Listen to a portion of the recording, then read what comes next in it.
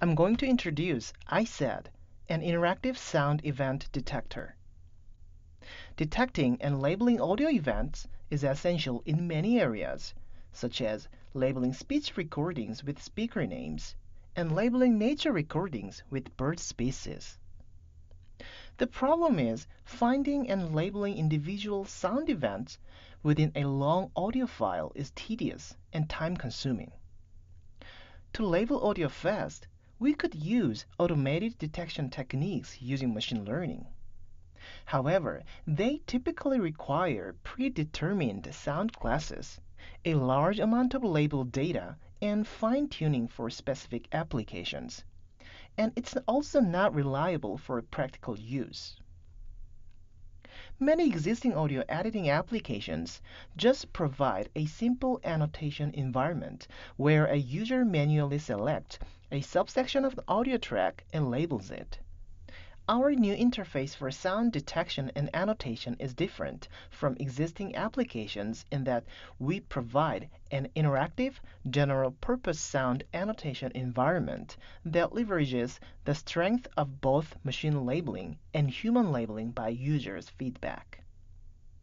I'm going to demonstrate how a user interacts with I-SED to label sound events.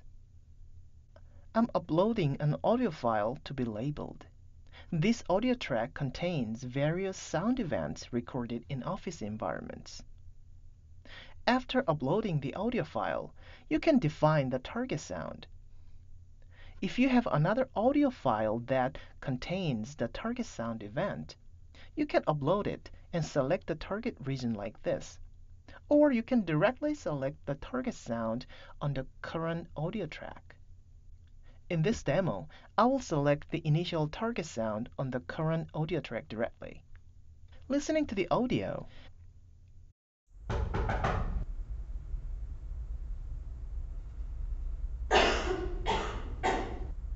I'm selecting the coughing sound as the target sound.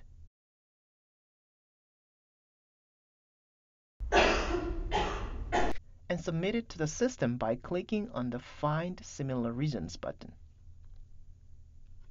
Now the system suggests the 5 regions most likely to contain the target sound. Listening to each of them, if the suggested regions has the target sound, I click on positive button.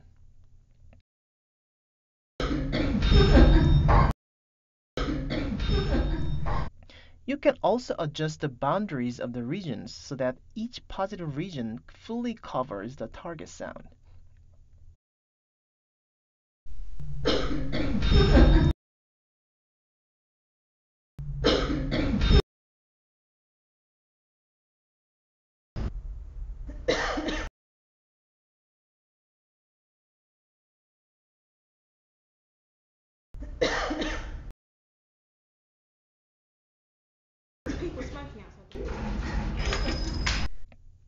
If it does not contain the target sound at all, I click on the negative button.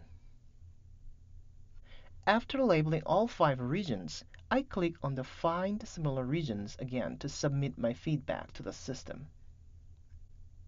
A user repeats this process. As user feedback is submitted each round like this, the amount of labeled data increases, which lead to more accurate machine suggestions. I have found all coughing sounds event by listening to only about 20% of the entire track. You can listen to all sound events you found here.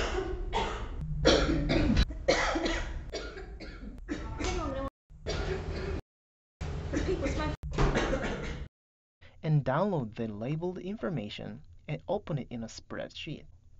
As demonstrated in this demo, this new mixed initiative tool allows labeling long sound files faster than possible by hand and more accurately than possible by machine.